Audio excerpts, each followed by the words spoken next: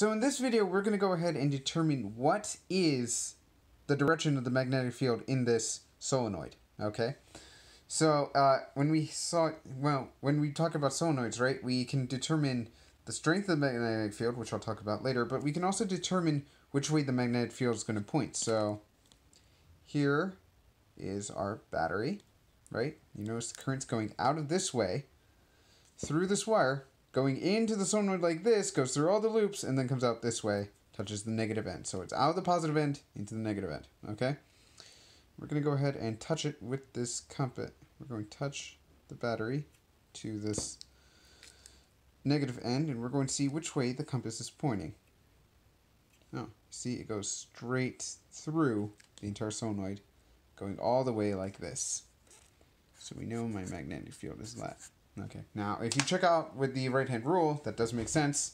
Let's consider the bottom portion of this wire here, right? If the current goes through it, your fingers point this way, then you go around, and you notice your fingers are still pointing this way, and you notice as you keep going through every portion of the bottom and then the top, your fingers are all still pointing this way, the same way we have for just one loop of wire.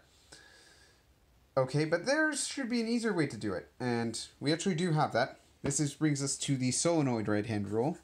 So that's the solenoid right-hand rule. And basically what's going to happen is that instead of going ahead and just doing this for every part of the loop, we're going to go ahead and flip things. So in this one, your fingers are going to be the coils, okay? Coils with the current. Okay, and then your thumb for this one